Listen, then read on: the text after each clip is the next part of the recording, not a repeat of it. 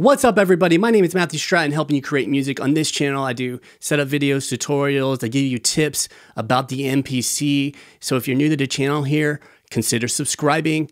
This video is going to cover projects and kind of how you can manage where you save and store your projects on the MPC. This is going to work for the MPC One, the MPC X, and the MPC Live, since they all run the same firmware. Now, what I want to talk about is where to save your project so you can access it in other things. Like if you make a project on your standalone MPC, how can you load that in your software? Or how can you take it from one MPC and put it into a different MPC? So I'm going to show you that in this particular video.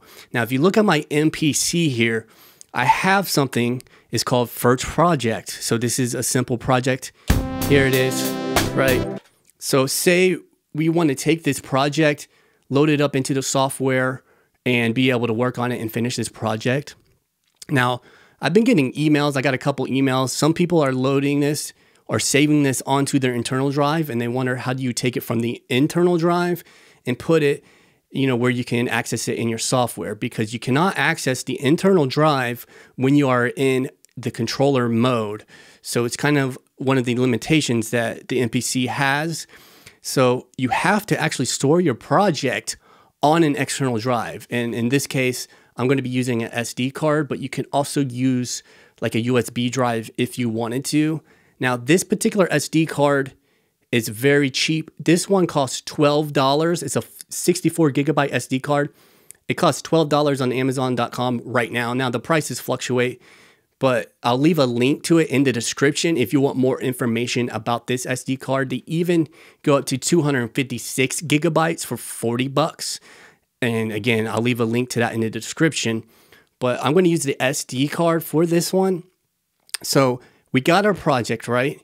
Now, a lot of people are saving this into their internal drive. So they're going like this. They're hitting this folder. They're going save or save as.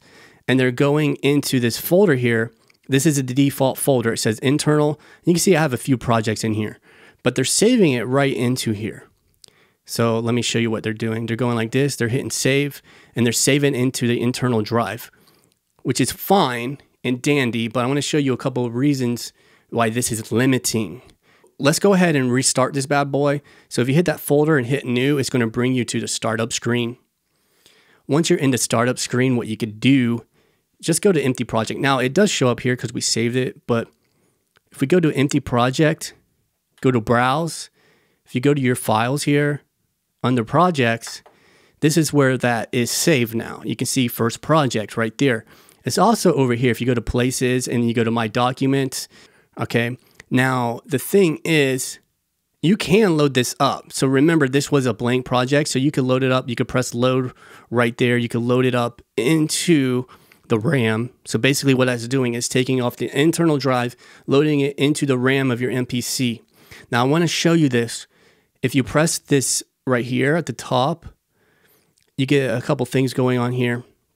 Right here, if you tap that, it says there's 811.8 megabytes free of the 3.8 gigabyte drive that's in the MPC One. That's extremely low.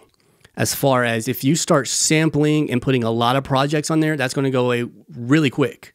So I want to show you this here. Let's close that. Press OK. Okay, and if you look here, this is all we got. I want to take this SD card. I want to load it right up in here. Very, very simple. So I got an SD card. I'm going to load it right into the front of the MPC One here.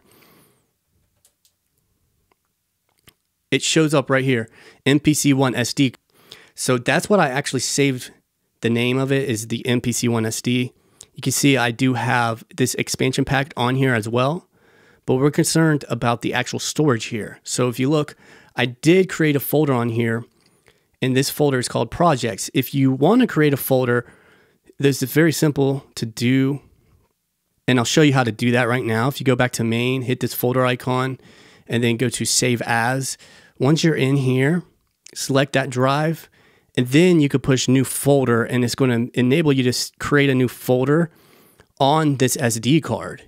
So all I did is I pushed create new folder, and I named it projects, and it created this folder. And then I created another folder in there. Okay. So that's what I did with that. Now I do want to show you something about this. If you come up here to this, we can see this MPC One SD card has 54.9 gigabytes free out of 59.4. So this is a 64 gigabyte hard drive. And you can see there's a lot more room on this SD card. And I've already used 5 gigabytes almost. So you can see that this internal drive is not enough. So I highly recommend that you don't save your files, your project files, onto the internal drive. Buy an SD card, buy a USB drive, save your project files onto an external device. And then this way you can also, when you're working on your projects, save it on that SD card, and then you can also back it up on your computer if you want to. So let me show you how to actually take your file from the internal drive and save it onto an external drive. I'm going to show you that right now. I'm just going to start from the beginning. All right, so let's load up that empty project, and then let's go to our browser here. Let's go to our files. Let's go to that project. Let's go to that first project, load it up. All right, so we loaded up that project that we want to actually save and work on it somewhere else, like our computer in the software, or like say our MPCX, for example. So what we can do now is go to main. We can see this project is here. If we tap right there, we can actually go to save as, select that SD card, go into our projects folder.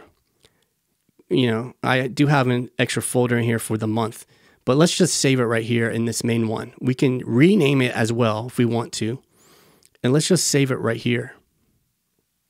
All right, so I saved that into the SD card in the projects folder.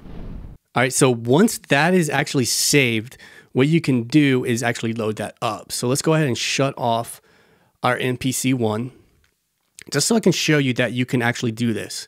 All right, so I shut it off. I'm going to turn it back on. And then whenever we get this startup screen, I'm going to go to an empty project. So I'm going to go to an empty project. I'm going to go to browse. Once in browse, yes, we have our files here. We got our project right there, okay? But it is over here as well. So if you go to projects, okay? And then there it is, first project. So I can load this up into this MPC One. I can load this up into my MPC Live, into my MPCX, whatever MPC I may want to load this up into, I can load it up and work on it there. Now you're also going to be able to load this up in your MPC software. So what I want to do is I'm going to go over to the computer, show you how you can load this inside your MPC software. Now, before you take your SD card out of the MPC, make sure it is ejected or the power of the MPC is turned off. So if you see there, are you sure you want to eject this drive? Yes. So now it's safe to take that card out. Excuse me. You could take that card out like that. Now I can put this into the computer, okay? And I don't even need this hardware device. I could just load this up into the software, and I want to show you how to do that. If you're finding value in this video, remember to give it a thumbs up below. It's really going to help this video get seen by those who might want to see it, and consider sharing it if you know somebody who might need this information. I know I was emailed a couple times about this exact topic. That's why I'm making the video, so I know people need to know this stuff. So share it if if somebody needs to go ahead and get this information. All right, let's go ahead and get back into the video. All right, so I have the SD card in my computer, so I need to go to my browser. So once I go to my browser, I need to find that SD card, go into that SD card, and then what I can do is go to that projects folder. Remember, we created that projects folder. Go into that right there, first project, it's there. Now notice you have your project and you have a project data folder. Okay, so these are actually needed. Both of these are needed. This is our March folder. That's just something different. This is the project, and this is all the project data. You need both of these, and it's very essential whether you're loading this into the MPC software or another MPC. Okay, so if you try to transfer this to somebody so they can work on it, you need both of these files. So I'm going to go ahead and double click right here, first project. It's going to open the MPC software, and we should be good to go. You can see it's automatically loading that up. If I hit play, our project plays perfectly. No issues. All right, so once you're done here, you can actually save it. So you can save your project right there. Now, once it has been loaded, it does load up in this list. So you can open it from this list once your project has actually been loaded into the software. Now, you need to make sure that you actually have your SD card in there. Now, if you don't have your SD card in there, you can transfer the file off your SD card onto your computer. Just remember where you put it so you can open it from that file location. That's the very important part about all of this. You need to know where your files actually are. So I'm going to go ahead and close the software, and I'm going to show you the MPC Live. I'm going to take the SD card, put it into my MPC Live, and show you that it does show up on the MPC Live, and you can load it in your MPC Live from your MPC One if you want to. In front of me, I got my MPC Live. I'm going to take the same exact SD card. I'm going to load it into the MPC Live and show you how you can load up that same exact project on another MPC.